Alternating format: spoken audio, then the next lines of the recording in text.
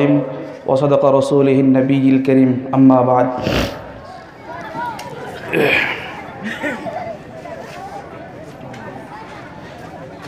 আজকের এই বিশাল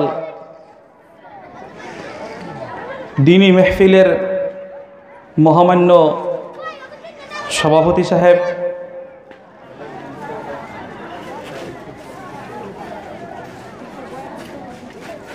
মঞ্চে উপবিষ্ট হুফাজে ইকরাম, উলামায়ে দ্বীন,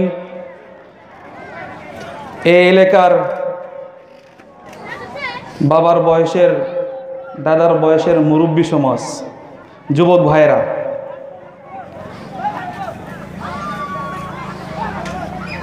ও আমার পর্দার আড়ালে বসে থাকা মা ও ভগ্নীগণ,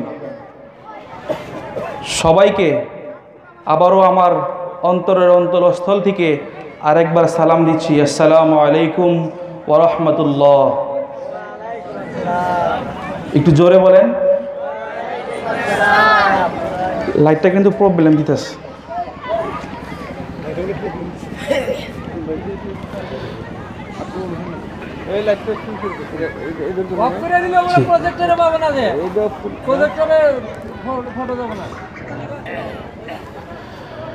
যাই হোক,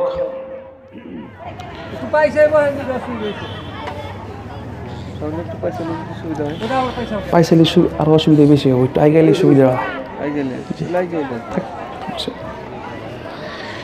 মাহতারাম বুজুর্গ দোস্ত, আপনারা কেমন আছেন? সবাই আমাকে চিনেন? সবাই চিনেন না মনে হয়। যাই হোক, ভালো রাখার মালিক কে? একটু জোরে বলেন। সবাই আলহামদুলিল্লাহ বলুন। আর একটু জোরে বলেন। আল্লাহ পাকের লাখ লাখ শুকরিয়া, যিনি আমাদেরকে নির্বাচিত করে অনেক জায়গায় থেকে, অনেক ভাই আছে রাস্তাঘাটে আড্ডা দিচ্ছে, রাস্তাঘাটে ঘুরছে, ওদেরকে আল্লাহ তৌফিক দেয় নাই। আল্লাহর হাবিব সাল্লাল্লাহু আলাইহি ওয়াসাল্লাম বলেছেন যে আমি ওই মাইরিদিল্লাহু বিহি খায়রান ইউফাক্কিহু ফিদ্দিন, আল্লাহ ওইসব মানুষের উপরে, ওইসব মানুষকে, ওইসব বান্দাদেরকে আল্লাহর দ্বীনের কথা শুনবার, দ্বীনে মেহফিলে যাবার তৌফিক দেন যাদের উপরে আল্লাহর খাস রহমত থাকে। সুবহানাল্লাহ বলেন। তবে নিশ্চয় আল্লাহ তাবারক তাআলার খাস রহমত আমাদের উপরে আছেন, ঠিক কিনা বেঠিক? তার জন্যই আজকে আমরা এখানে আসতে পেরেছি। তো আমি রাস্তার ভাইদেরকে অনুরোধ করব, ওই জায়গায় আড্ডা না মেরে এখানে এসে দয়া করে অনুরোধ করে বলছি, সবাই বসে যান, একটু আগে আসেন, একটু আগে আসেন, একটু আগে আসেন।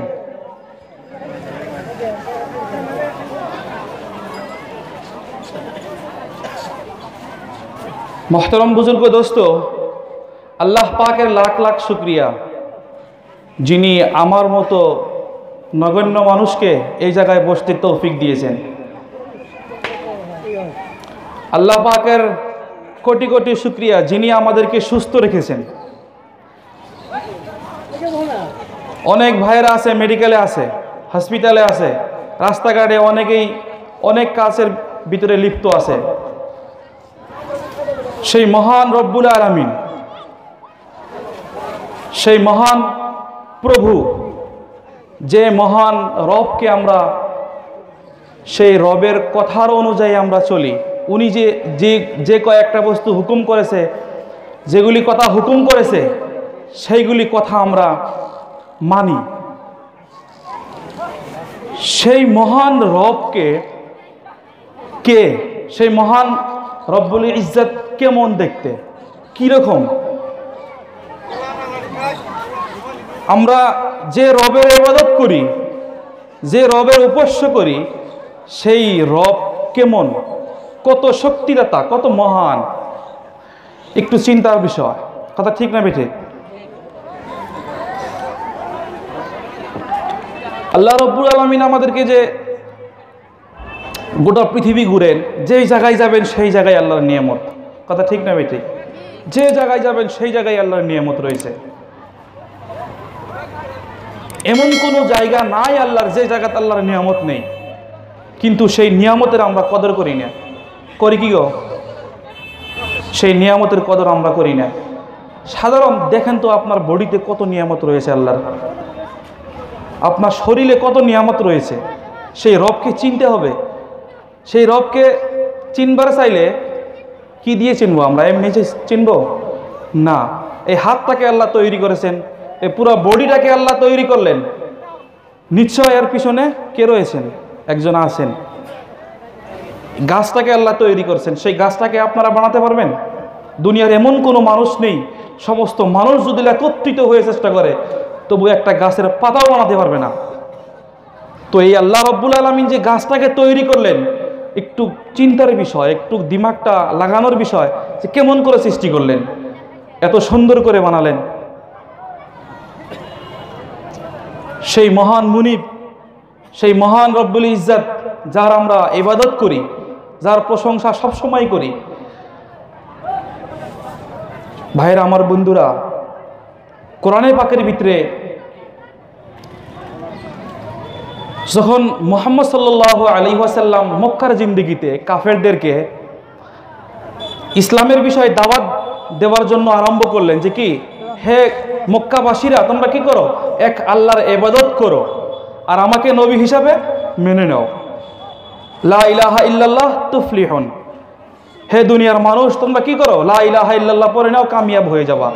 দুনিয়াও কামিয়াব হবা, আখিরাতেও কামিয়াবি হয়ে যাবা। আল্লাহ নবী সাল্লাল্লাহু আলাইহি ওয়াসাল্লাম মক্কাবাসীদেরকে বললেন যে মৃত্যুর পরে কবরে যেতে হবে, আবারও তোমাদেরকে সৃষ্টি করা হবে। যখন এই কথা বললেন তখন মক্কাবাসীরা কি করলো জানেন? ফাকাল আল কাফিরুনা হাদা শাইউন আজীব। এটা খুব আচরিত ধরনের কথা বললেন আপনি। আপনি সারা জীবন সত্য কথা বললেন আর এখন আপনি মিথ্যা কথা বলেন। আমরা মরে যাব, পচে গলে শেষ হয়ে যাব, আবার কেমন করে আল্লাহ তাবারক তাআলা আমাদেরকে সৃষ্টি করবেন?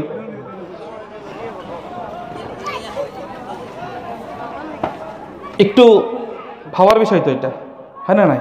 আল্লাহ, আমরা মরে যাব, মরে যাওয়ার পরে আমাদের বডি, হাড্ডি, মাংস সব পচে মাটিয়ে খেয়ে ফেলবে। কাফেররা বললো এটা, আবার কিভাবে আল্লাহ সৃষ্টি করবে? আমার বন্ধুগণ, মহান আল্লাহ রাব্বুল আলামিন কোরআনে কারীমের ভিতরে সূরা কাফের ভিতরে বললেন, কাফ ওয়াল কুরআনিল মাজিদ বাল আজিবু আন জাআহুম মুনযিরুম মিনহুম فقال الكافرون هذا شيء عجيب أإذا متنا وكنا ترابا ذلك رجع بعيد। মক্কার কাফেররা বলল, আমরা যখন মরে যাব, মরে যাওয়ার পরে আল্লাহ রাব্বুল আলামিন আমাদেরকে আবার কি করে সৃষ্টি করবে? এটা তো খুব কঠিন বিষয়। মক্কার কাফেররা বলল, আমরা যখন মরে যাব, মরে যাওয়ার পরে আমাদের হাড্ডি মাংসগুলি পচে মাটির সাথে মিশে যাবে। আইদা মিতনা ওয়া কুন্না তুরাবান ওয়া ইদামা। আমরা যখন মরে যাব, মরে যাওয়ার পরে আমাদের হাড্ডি মাংসগুলো মাটি খেয়ে ফেলবে। আল্লাহ রাব্বুল আলামিন আবার আমাদেরকে কিভাবে সৃষ্টি করবে? তখন আমার আল্লাহ বললেন, ও দুনিয়ার মানুষ, তোমরা শুনিয়ে রাখো, তোমরা যখন দুনিয়ায় আসছো, আসার আগে তোমাদের কোনো অস্তিত্ব ছিল না, তোমরা কোথায় ছিলে? তারপরে আমি আল্লাহ রাব্বুল আলামিন তোমাদেরকে সুন্দর করে তোমার মায়ের পেটের ভিতরে আমি ধারণ করলাম। তোমার মায়ের পেটের ভিতরে আমি তিল তিল করে আমি আল্লাহ রাব্বুল আলামিন বড় বানালাম। তারপরে তোমরা, আল্লাহ অন্য একটি সূরায় বলছেন, সুম্মা খালাকাহু মিন নুতফা মিন আইয়ি শাইইন খালাকাহু মিন নুতফা খালাকাহু ফাকাদ্দারাহু সুম্মা আস-সাবিলা ইয়াসসারা। আল্লাহ বললেন, ও দুনিয়ার গোলামেরা, তোমরা শুনিয়ে রাখো, তোমরা যখন দুনিয়াতে আসছো, আসার আগে তোমাদের কোনো অস্তিত্ব ছিল না। যখন তোমরা মায়ের পেটের ভিতরে আসছো, আমি আল্লাহ রব্বুল ইজ্জাত তোমার মায়ের পেটে থেকে আস্তে করে দুনিয়ার ভিতরে আনলাম।